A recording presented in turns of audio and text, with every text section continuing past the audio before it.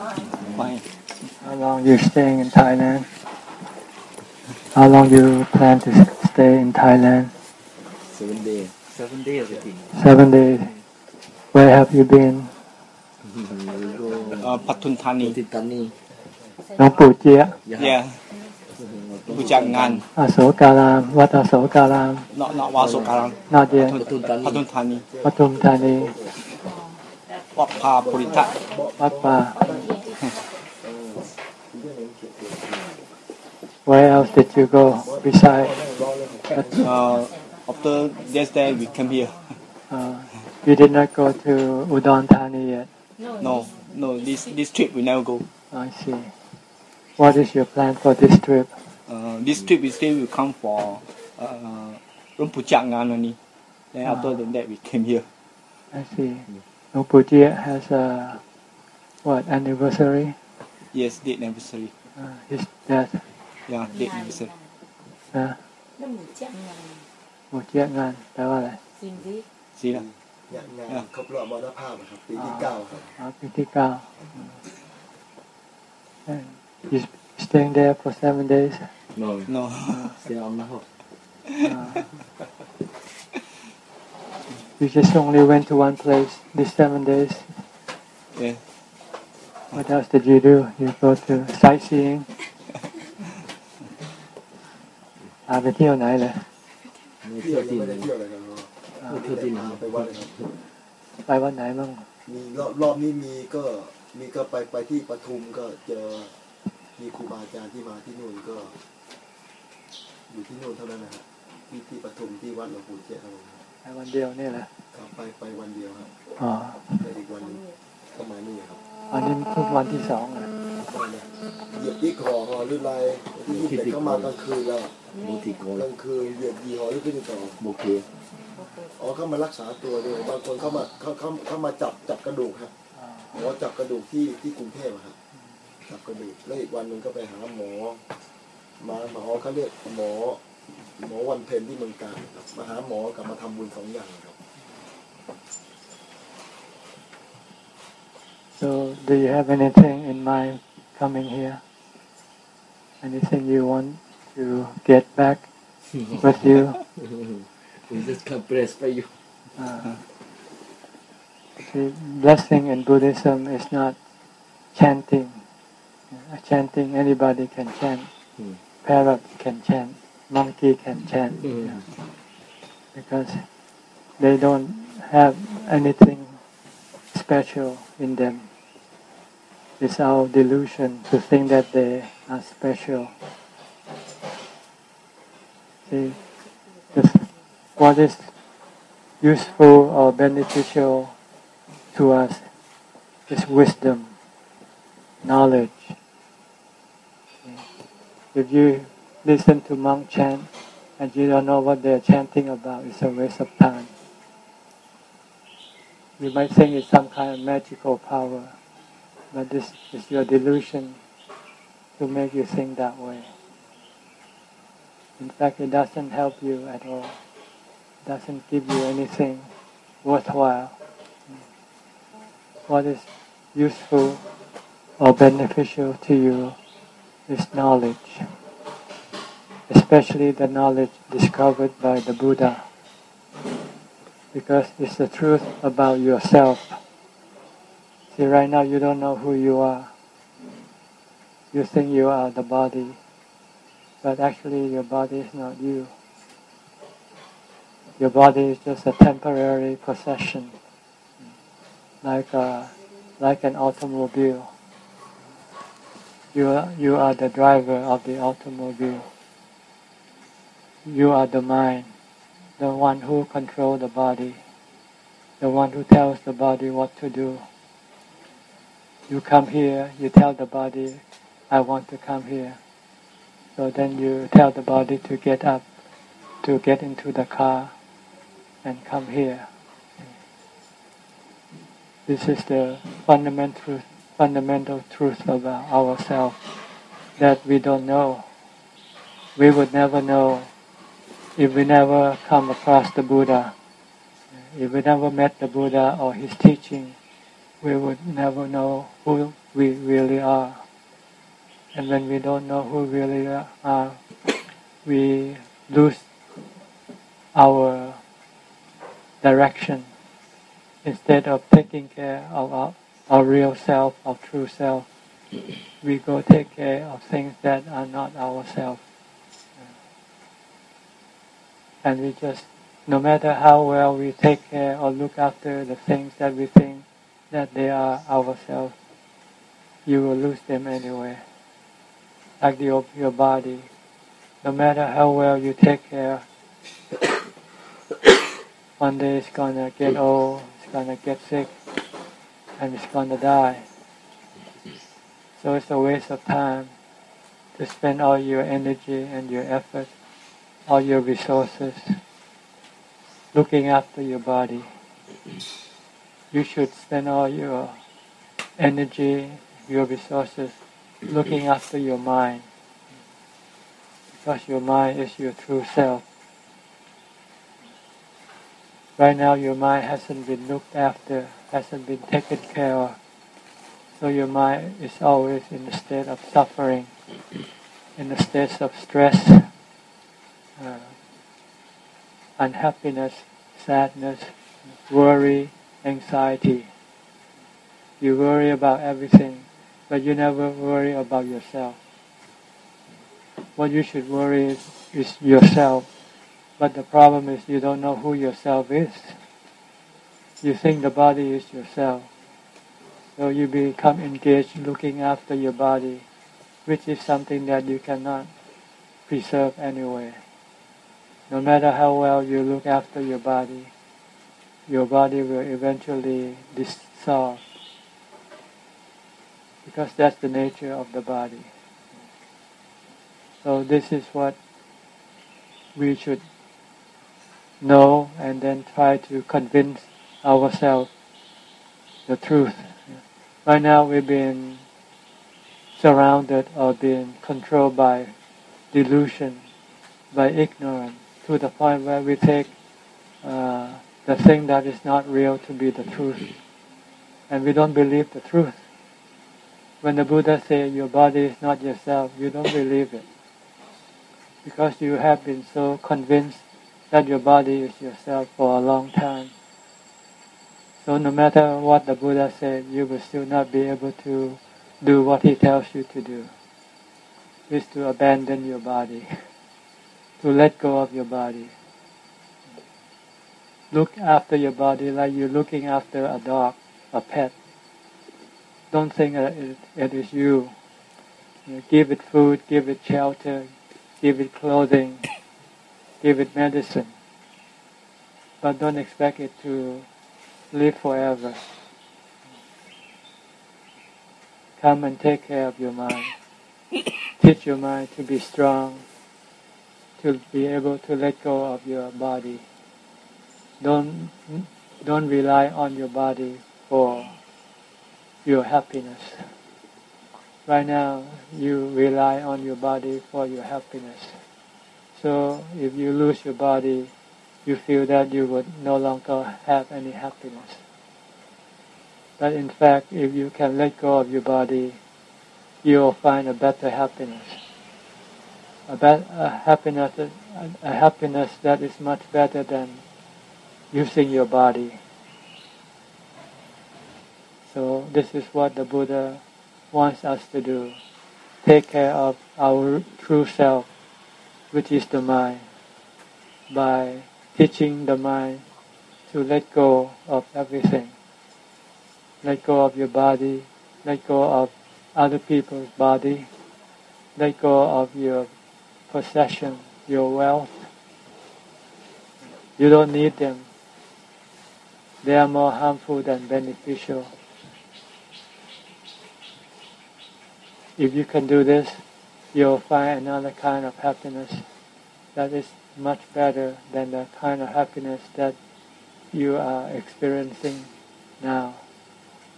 Because the happiness that you experience now is temporary happiness. You go to a movie, you enjoy. When you get out of the movie, you lost that enjoyment. So you have to go back for more movies. You go to a party, you enjoy. When you come home, you lost that enjoyment. So you have to go back to more parties. So this is the kind of happiness that you are experiencing, which is never satisfying, which never fulfilling. You have to have more and more and more. But one day when your body can no longer do what you want to do, then what do? You become depressed when you have to stay home like an old person. An old person cannot go outside to enjoy what you used to enjoy. See, this is the problem with the happiness that you are having. One day you will no longer be able to enjoy this happiness. And what do? You will just live in depression, like so many people do. You live alone, you become lonely, you become sad. But if you can do what the Buddha teaches you to do, you will not have to go through this experience. You can find another kind of happiness, which is much better than the happiness that you have right now. That is the happiness of the mind. And in order to have this happiness, you have to have time to create this happiness. You have to have time to be alone, to sit quietly, to still your thoughts, still your mind. When you achieve this, you will find another kind of happiness. It is called the peace of mind, which is the true happiness, because you can have it all the time. You don't have to have your body to get this kind of happiness. You don't have to have money. Right now you have to have a good body, a strong, a healthy body. You also need to have money. And in order to get money, you have to work hard. Working is not good. Nobody likes to work. But we all have to work, because we know if we don't work, we don't have money. And if we don't have money, we have no happiness. This is the happiness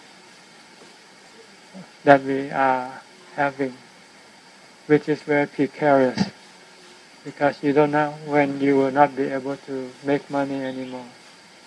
You don't know when you're going to run out of money.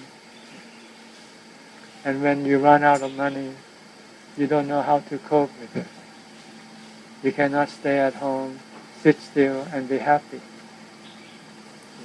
So this is what the Buddha wants us to learn to do, to be able to stay at home, sit still, and be happy. We can be happy without having to do anything, if we can control our thoughts, control our desire. Our desire needs our thinking. You have to think before you can have desire. You have to think of someone, some place, then you say, oh, I want to go to that place, I want to see that person. But if you don't think about that person or that place, then you won't have any desire for that person or that place. So the key to our ability to be able to sit still, to enjoy being alone, not doing anything, is to stop thinking. If we can stop thinking, we can stop our desire. And when we can stop our desire, we will find peace and happiness. Our desire is the one that is our problem. When we have desire, we cannot stay put, we cannot keep still. we have to go get what we want.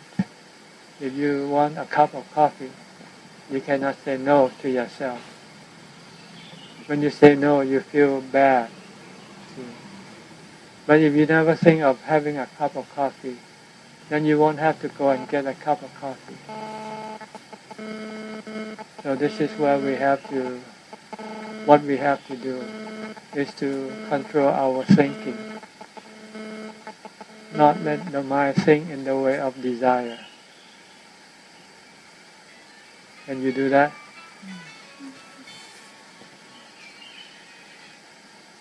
And the way to control our thinking is to meditate. We have to find something for the mind to do in order for it to forget about everything else. Like Luang Pu Man say, recite the name of the Buddha. Bhutto, Bhutto, Bhutto. If you can recite the name of the Buddha all day long, then you won't be able to think of getting a cup of coffee, getting a bowl of noodles, going to a movie, go shopping, go see your friend, go do this and do that. Then you can stay at home and have happiness. The problem is you cannot control your thought. When you get up, you start thinking, who am I going to go see today? What am I going to do today? Your desire already lead you. You never control your desire. So what you should do when you get up, as soon as you get up, you become aware of yourself. What you should do is repeat the name of the Buddha. Bhutto, Bhutto, Bhutto. Then you will not be able to think about what you want to do today, where you want to go, who you want to see. Then you can stay at home and be happy. So, Ajahn, how about the desire to go to temple or to meet teachers? Is that a desire that also obstructs our stillness? It depends on where you are. See, if you are beginning, you're not meditating yet, you don't know how to meditate, then you have to go to the temple to ask for instruction. But once you already know the instruction, then you must prevent yourself from going to the temple. You must find a place quiet. Now you have to learn to meditate, to control your thinking. Except when you have questions or you come into some obstacle on your practice, then you will have to go seek advice again. Then you can go to the temple again. But don't go to temple simply because you believe it's good for you, without knowing what is good for you. Going to temple is good for beginners, people who doesn't know what to do yet, like you coming here today. But once you know what to do, then you must do what you're supposed to do instead of going to temple. If you want to go to temple and not do what you're supposed to do, then you are being misguided. You're not doing what you're supposed to do. It's like children who doesn't want to go to school. So it say, I want to go to the temple. It's an excuse not to do what you're supposed to do. Once you know what to do, then you should do what you're supposed to do. And only go to temple or go to wherever you have to go for a particular reason, purpose. Not go just because you've been taught to believe that going to temple is good for you. Because some of my friends here, they go temple like almost every day. They go to like Ajahn and do Dhamma and everything. That's also the desire. Yes, this is good if you are on that level. See?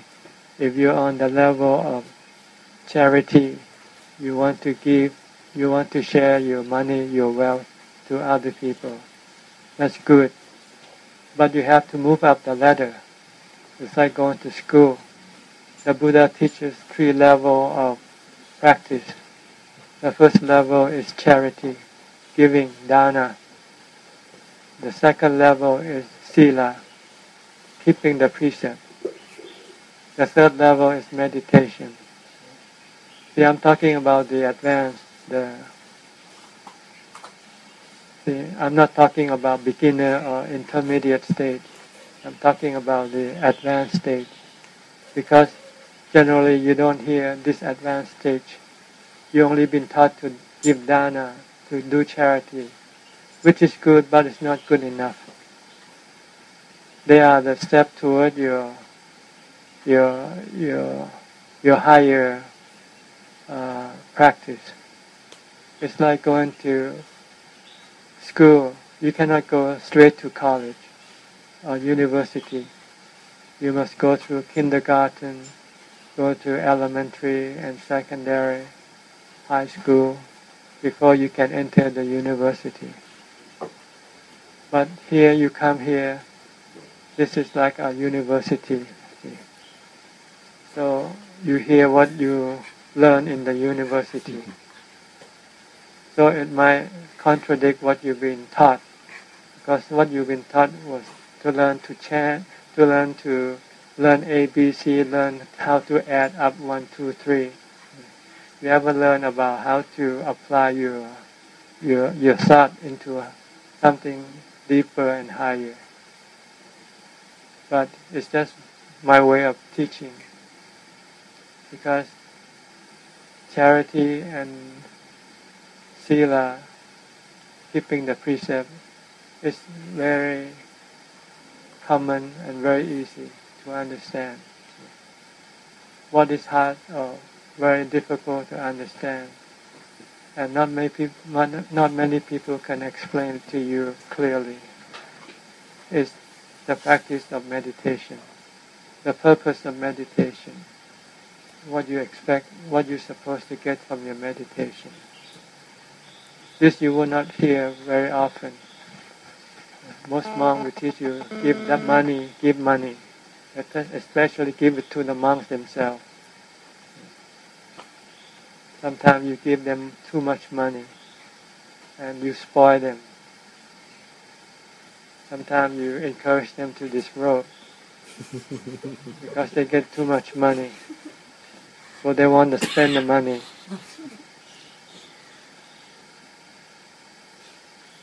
That's why the Buddha did not want monks to receive money. But some people asked the Buddha for some exemption, because some monks might need have special needs, like medicine or something that might have to use money for. So the Buddha said it's okay to give money, but not to give it to the monk.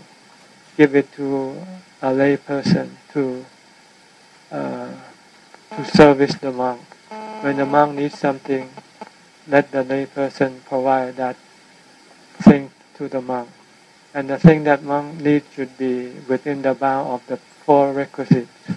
That is food, shelter, clothing, and medicine. Not buying luxury items. Things that not necessary for the practice of meditation or for the maintaining of life. But nowadays, this understanding has been lost. When lay people give money, they give to the monk, then monks think they can use that money for whatever they want. If they want to buy a new phone, they buy a new phone. If they want to buy a video camera, they buy it. If they want to go to Singapore, they go to Singapore. So this is not supporting the life of a holy man. You should support the monk to go live in the forest, to practice meditation. Support monks like Luang Pu Man. He never go to the shopping mall. He never went to the shopping mall. He never go collect money from lay people. He always live in the forest. He let people come and see him not he go see the people. Nowadays it's the other way around. Now you got monks go all over the world, seeing lay people, teaching lay people, and getting money from them. And what result do you get? Do you get any enlightenment from these practices? You don't get any enlightenment. You forget your real goal. Your real goal is enlightenment. To realize your true self, who you really are. Because if you realize who you truly are, you will liberate yourself from the bondage of suffering. Right now you are under the bondage of the cycle of birth and death. You don't know that. You think that maybe after you die everything is over. But that's not the case. The case is after the body breaks down, your mind goes to another body. Go through another cycle of birth, aging, sickness and death. Like you are going through now. This cycle might have been the 10 billion cycle already of your birth, aging, sickness and death. So you want to stop this cycle. Who wants to get old?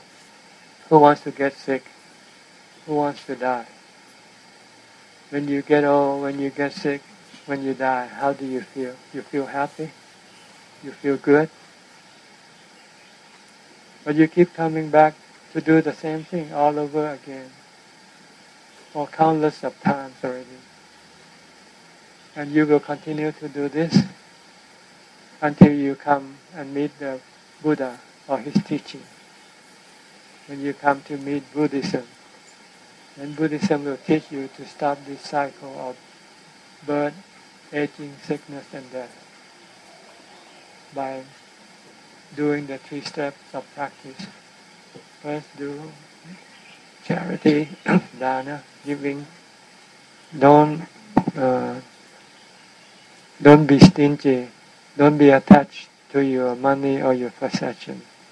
They do you more harm than good if you don't know how to use them. Money, possession is only good for your maintenance of your life. But if you use money or possession for happiness, then you are actually buying suffering. Because when you spend money to buy happiness, then you have to work hard to get more money. When you work, you will have to suffer. And when you spend money to buy happiness, it becomes an addiction. You have to spend more money to buy more happiness. And when you are not able to do this, you become like a drug addict who cannot buy any drugs to satisfy his desire, his habit. So what does he do? He would go and commit crime, steal, kill, to get money, so he can buy more drugs. So this is the harm in using money to buy happiness. So we should not use money for this purpose. We should use money only to support our existence. And then we will have the time to move up to the 2nd and 3rd level of practice. That is keeping the precept and meditate. Even you don't have to spend a lot of money, then you don't have to work too much. You might work just once a week. You will have enough money to pay for your food for the whole month already. Then you will have the time to go to the temple to meditate, or stay at home and meditate, and find the real happiness, the true happiness. This is the purpose of giving money away, to cut off the bridge of your desire, to use money to buy happiness. Your money is like the bridge for you to go get the kind of happiness that is harmful to you, because you have to keep filling it up again and again. You have to keep doing it again and again. So you want to stop doing this. Stop using money to buy happiness. Instead of using money for buying happiness, give this money away. Help those who are in need. You don't have to give to the temple alone only. You can give it to the hospital, to school, to charity. So long as you don't use that money, that can bring harm to you. Or if you don't want to spend it, you can keep it for future use. You might not know what will happen in the future, so you might have to have some in reserve in case you cannot work or cannot get any more money.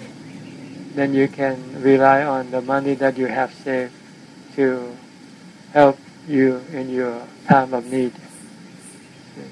This is the purpose of money. The Buddha wants us to free ourselves from the work of making money. He wants us to have the time to make happiness without using money.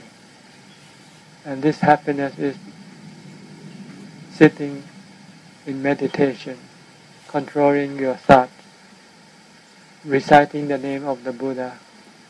If you can persist in reciting the name of the Buddha without thinking about other things, your mind will drop into calm. Once it becomes calm, you will find fulfillment, you will find bliss, happiness, contentment. You don't want to have anything. You don't feel like you need anything. You are full and complete in yourself. This is where we want to go. This is the real kind of happiness. Because once you know how to create, then you can keep on creating it all the time. And you don't need to have money to create this. You don't have to have a healthy, strong body to create it. You can do it while you are sick or handicapped. You can still do it. So this is what you should try to strive for, go after, the time to meditate. In order to meditate successfully, you have to control your thinking all the time. From the time you get up to the time you go to sleep. Keep reciting the name of the Buddha mentally. No matter what you do, whatever you do, keep reciting the name of the Buddha. You only stop reciting only when you have to use your thought for the work that you do. Like when you have to do accounting work, you have to stop your reciting of the Buddha and concentrate on your work accounting, like adding, subtracting, or whatever you have to do that requires your thinking. Then you can stop the reciting temporarily. But once you finish what you have to do, what you have to think, don't let your mind think about going to a movie, going to buy a new bag, new dress, new pair of shoes, going to Japan, going to Korea. Don't let it think. Come back, bring it back to Buddha, Buddha, Bhutto, Bhutto. Yeah. Then that way you won't have to spend any money. If you think about going to Japan, going to Korea, you're gonna have to spend a lot of money. Then you won't have enough money. Then you would have to work harder. Then you won't have any time to meditate. If you don't meditate, you will never stop this cycle of birth, aging, and death. So this is where you have to go if you want to release yourself from the round of suffering, the round of birth, aging, sickness, and death. and nobody can do it for you. You have to do it yourself.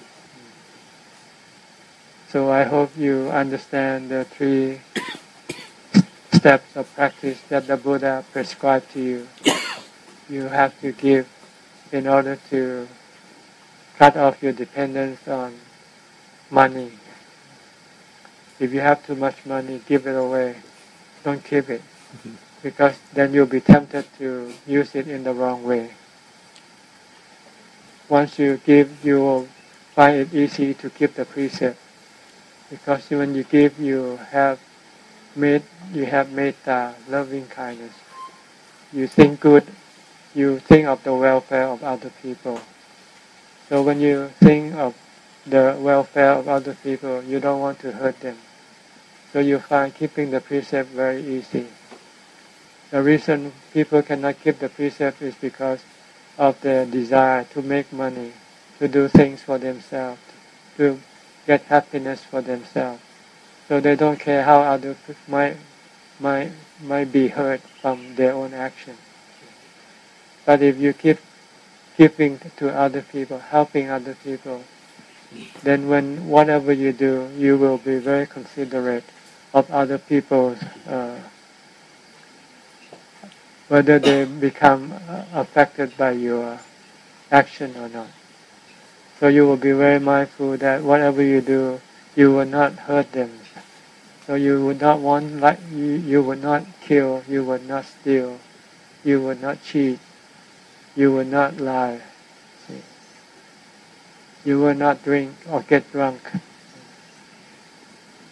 Once you can maintain the precept, then it will be easy for you to meditate, because your mind will be peaceful and calm. If you cannot keep the precept, your mind can be afflicted by worry, because you might have done something wrong and you feel bad. You feel, you are worried you might have to pay for what you did. But if you have not done anything wrong, then your mind will not be affected by worry or anxiety. Then you can meditate easily. You can control your thinking.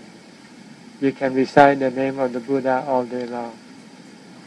Once you have recited the name of the Buddha continuously, then the next thing is to find time to sit down, which you will have if you don't have to work a lot to make money.